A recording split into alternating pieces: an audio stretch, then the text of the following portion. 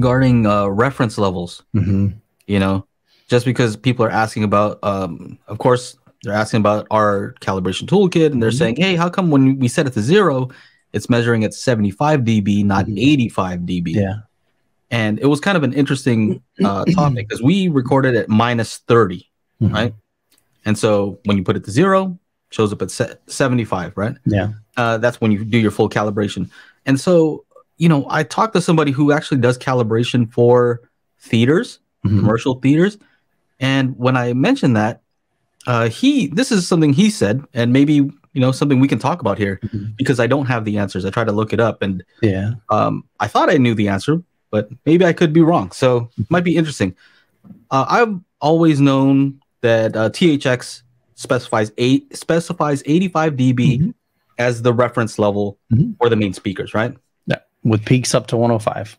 Peaks up to 105, right? And then what is it? 10 dB hotter for the LFE for the subs, right? Correct. Okay, so 85 dB is just like, you know, what people always say. Yeah. Now, what this guy was telling me, the guy who calibrates the theaters, he's like, well, home is actually 75. I'm not sure. I've heard that, and you know, I try to look it up also. Yeah. And it seems like it's somewhere in that range, like somewhere between 85 and 75, because I've seen one where they said Odyssey is calibrated to 81 dB. And then some people say it's anywhere from 76 to 79, depending on the size of your room. So I've seen these different things, but it almost seems like the consensus is that home is not 85. Yeah. And it kind of makes sense because I don't know who did the poll, whether it was you or Aaron, but somebody did a poll about how loud they listen. Was that you? No, somebody did that poll, and like nobody said I listen at 0. I know a handful of people that love it on a regular. It's loud, yeah. So it's always been super confusing to me. My understanding is, let's say you've got a Denon or a Marantz, you run Odyssey. When it runs the test tones, it's measuring at 75 dB because 85 dB doing these test tones is loud to your ears as you're doing it. But my understanding was always that it actually, when it's doing the measure or the actual calculation, and when it's figuring out your trim levels, it actually is measuring those and kind of a level adjusting those to 85. But that's my understanding. Could be wrong. Let us know in the chat. Yeah. It's an interesting thing, right? Wrong. But I'm agreeing with you when you say, like, when it comes to these test tones and it's just going like 85 with that, you know, that limited, it's kind of annoying. Yeah, it's a lot, you know. Because I think 85, or let's just say 85 dB, but if you're doing the full range, meaning you're including the bass, that's you know, maybe you can handle that a little bit better than 85 dB with just what, 500 hertz to 2 kilohertz. That's a lot of energy. Yeah, it's loud in that sensitive region, you know. So it's an interesting topic because you know, I thought we knew that. I thought everybody kind of knew, like, oh, it's this, and then looking into it, it kind of makes sense that in a larger space, you could probably handle 85 just because, you know, the different, how far you are from the thing. But you would think that 85 would still be, it's all relative, because for them to hit 85, those speakers have to be cranked pretty loud because of the distance that they have to travel. And I know certain speakers, they have different abilities to travel sound and not drop off as much. Like JBL, for example. When you're looking at a line array, they can travel long distance. That's why they use them in concerts. So it doesn't drop off, you know, drastically when you go to halfway of the auditorium or the, whatever you want to call it, the concert area. So, yeah. So I'm just taking a look here. Some of these folks, I always thought the test tones were set to 75, but the reference level calibration is still set to the 85 to 105. Plus 10, yes. Yeah, that's my understanding, Snoots. Again, that's just from what I'm seeing online, but I've even said it wrong in my videos. I'm like, oh yeah, 75. And I'm like, wait a minute, that's not 20 dB of headroom. That's 30 dB of headroom, you know, if you're doing 105. So.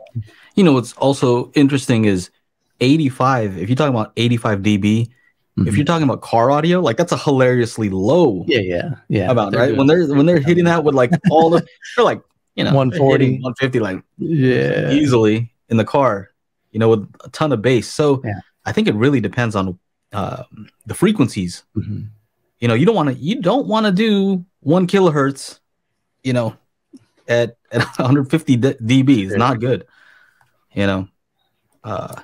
So yeah, that's an interesting thing. I think what the important takeaway though for that is that if you're going to be calibrating, right, unless you're using something like dynamic EQ, which switches, you know, if you're not going to use that, I recommend not using it. I don't use it. Then if you calibrate to 75 dB, whatever's comfortable, right? When you raise it up and down, it should all stay the same. What you're mostly changing is the relative levels, right? And if you're using a mic, the microphone does not care whether it's 85, 95, or, you know, one, maybe, you know, there's going to be a limit, but it doesn't care. Your ears care, right? We have the, you know, our ears, what we hear or how we perceive changes based on volume, but nobody's that I know is calibrating like EQ stuff with their ears only. Right? Sure. Levels, you know, basically you can set it to a comfortable level is what I would say. Listen to, you know, what you normally listen at, and then, you know, make your minor adjustments there. And when you turn it up, if you have to turn it up, turn it down, they're all going to go up and down together. Yeah, I don't, and I'm with you, Joe. I don't think it necessarily matters whether we're calibrating to 75 or 85. And there's a question here. No, nothing says, is there any reason why we would use 75 or 85 as a reference level? Why not use your actual listening volume to set all the dB matching, etc.? My understanding, the kind of the biggest reason why we have a reference point, and that's really all it is. So 0 dB on your AVR when it's calibrated should be the same in Joe's room, should be the same in my room, should be the same in Chana's room, should be the same in Aaron's room if we're calibrated to reference volume.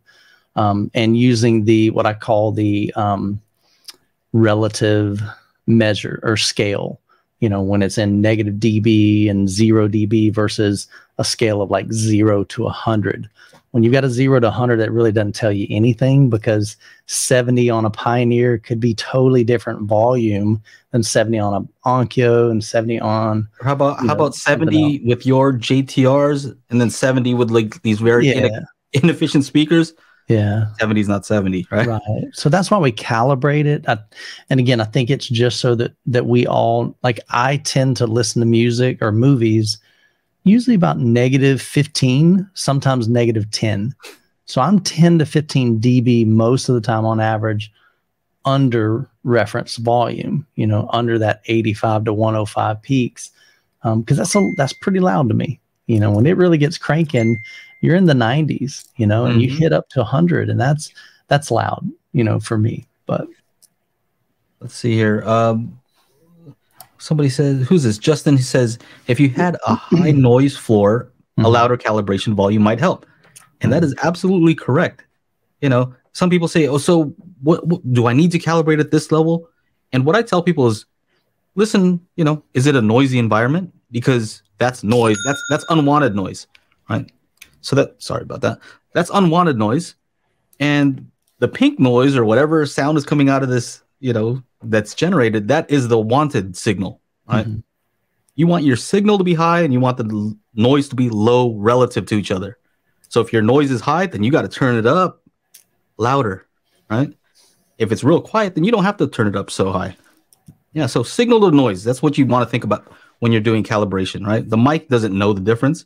So you want to give it the signal that you want to give it, right? Yeah. Not people talking and people stomping around or AC. So yeah, that's a good question though. Yeah.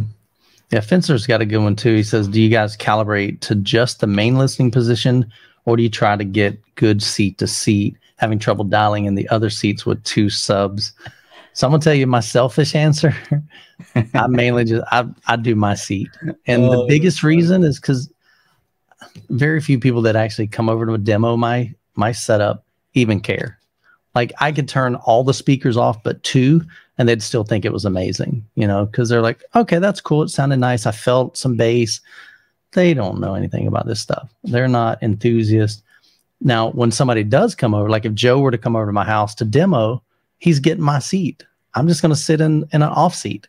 So it's not a big deal. I can sit in that primary listening position anytime I want. So I calibrate for mine. What some guys will tell you is when you try to flatten everybody's frequency response and you start EQing and trying to get a really nice smooth response, it's like when you mess with this one, then you're going to affect this one. And so it's really hard. And so sometimes people say, just kind of get in the middle. Don't go too extreme on the primary listening position because it's going to affect this over here. So maybe kind of go like moderate. Don't go extreme on trying to dial that in totally flat for that primary listening position because it's going to impact the other ones. Yeah. So I don't know. What Michael's talking about is just like, an average. What you're doing is you're giving equal weight. So let's say if you have a whole row of seats, if you gave each one equal weight, meaning that they're all equally important. I'll wait till Chana's ready. I'll wait till you're ready. If you gave them all equal weight, meaning that you assume that all of them mattered the same, then that means that you have to compromise. Yeah. Right? You have to make compromises to make it sound as good as possible to all of them. As opposed to if you make it really good for one position and whatever happens to the other ones, I don't know, then you can really make that one significantly better than optimizing for all of them. So it's a trade-off. Yeah, sure. And when I do calibrations for people, I say, how many seats do you have? So that's one. So usually they'll say, I have 4, I have 2, whatever it is. And then I say, or I have a couch, right? They'll say that. Yeah. And then I'll ask, all right, so how many people actually watch here? Like how many people sit here and watch movies? And they're like, I don't know, maybe like 2, right? Them and their significant other. Yeah. And then a lot of times I'll ask like, who really cares though about the sound? Like, oh, that's just me. Yeah. So now does not. So they have all these seats. What you want to do is kind of just weight it. So maybe don't make it horrible on these seats. Right.